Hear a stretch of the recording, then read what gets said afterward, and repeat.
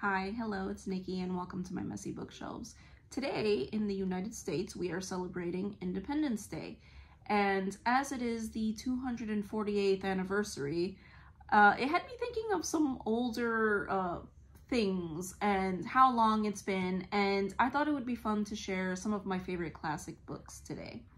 So I have a pile here. I don't think we have 10, I think we have 9 here, but I decided that I would like to share those with you, and I have kept out the children's classics because I thought it would be fun to make a separate video on my favorite children's classics.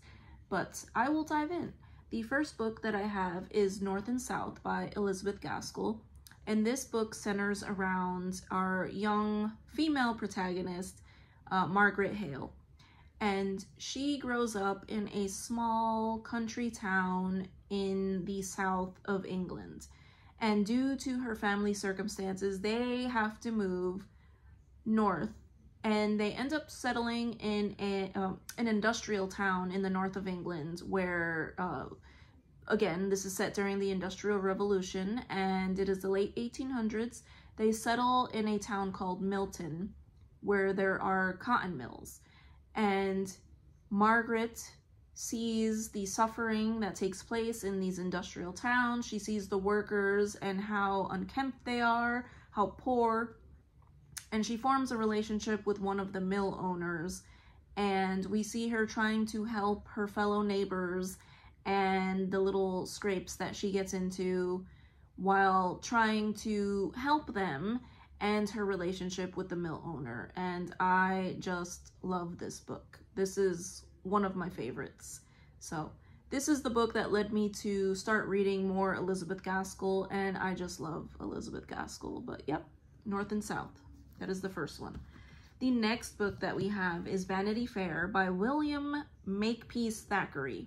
I always have a hard time saying that. And here we have another novel set, I think it's the earlier 1800s or the late 1700s, but we follow two friends, and one of them is a well-to-do young woman and the other is a girl who attended school with her but who is poor. And the friend, Becky, has to earn her way in the world, and we see their relationship over the years as Becky has to find work as a governess, and how she uses her sex appeal to change her situation in life and all of these scandalous things that come with that. And additionally, we see their friendship and their relationship change over the years. So I love this one.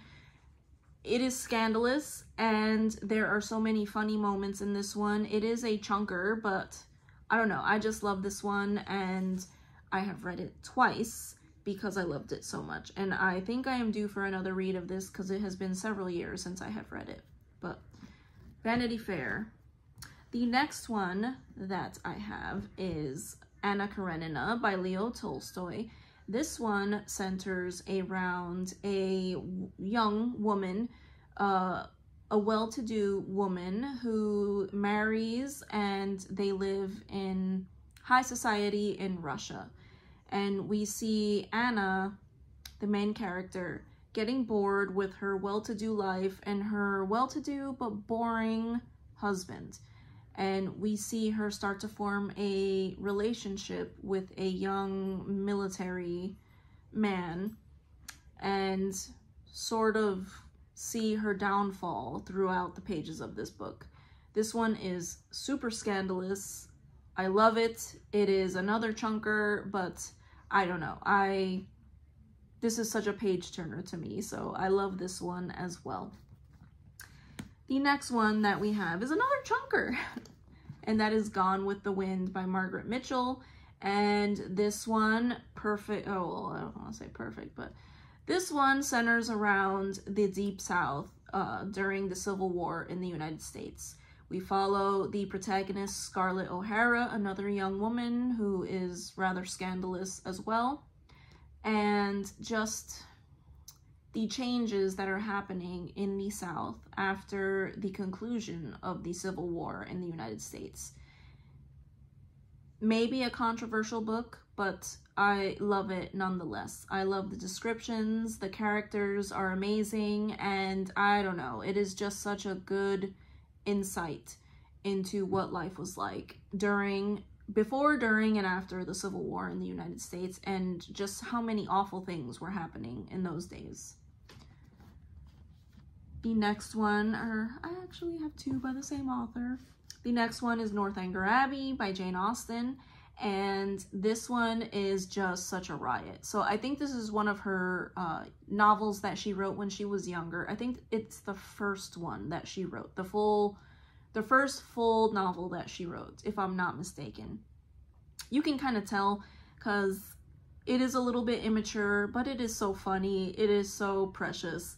And we follow a young woman who is obsessed with Gothic novels. And I just love how it is kind of a parody on all of those Gothic novels that she liked to read. So if you like Gothic fiction, it is a Gothic novel written by Jane Austen, making fun of Gothic novels. So I love this one.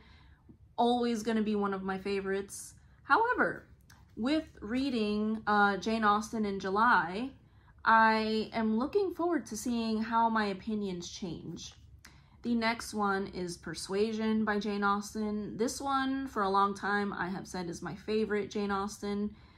I would say that it's the most serious of her novels, but I think that this is the most romantic of her novels. And again, reading Jane Austen this month, another one of my favorites is Pride and Prejudice, but I don't have a standalone copy of that. But I'm looking forward to seeing how these stand up because my opinions have changed over the years with Jane Austen. So I'm looking forward to seeing how my rankings go at the end of the month because I am currently reading Sense and Sensibility, and, you know, we will see. But this novel centers around a slightly older woman. I wouldn't say she's old, but she is older than the typical young protagonist. And her and her family are relatively rich, and they are well-to-do, and she comes in contact with a gentleman who she was in love with in her younger years, and her family did not allow her to marry him. Now he is back, and he is quite rich, and she is regretting her decision that she did not marry him when she had the chance. So, I don't know. I love this book. I think it is the deepest. I think it is the most serious, but I also think it is the most romantic of her books. The next book that we have here, another scandalous one, and this is Madame Bovary by Gustave Flaubert, and this one centers around another young female protagonist who gets married to her husband, who she thinks is going to elevate her position in the world, and while he does, she becomes quite bored while she is married, and she starts engaging in an adulterous relationship. And we see her sort of spiral, and we see her downfall. So, I don't know, there's a theme here. We have scandalous women and their downfalls. I guess that is a theme with me, but okay, it's fine. The next one that we have is The War of the Worlds. I have spoken about this one before by H.G. Wells, and this is probably my favorite classic science fiction. I am feeling the itch to read this again, but I adored this book when I read it. I've only read this one once, but I enjoyed it enough that I started annotating it, and I don't typically annotate fiction. But I annotated this one. I love it, and I am looking forward to rereading it. It is just like you think. You know, I'm sure you have all seen an adaptation of this in the movies, but we have aliens that are attacking the Earth. So, these scary tripod things. And just adventure, page-turning, loved it. Looking forward to rereading this one as well. And I think I only have one left, and it is another one that I have spoken about on this channel before, and that is Dracula by Bram Stoker. I think I have read this one maybe 4 times now, maybe 5 times, It is one that I just love. It is so dark and moody. It is like the chef's kiss of Gothic fiction. It is so atmospheric. It is not cheesy like the movies that we see with Dracula in them. It is very spooky, and I don't know, there are several scenes in here that live in my head as being super spooky, especially the scene with the ship. But this book is told through letters, journal entries, and newspaper articles, and I just thought that was so cool. I love it, and I enjoy rereading this every single time that I do. And yeah, that closes us out for my favorite classic books.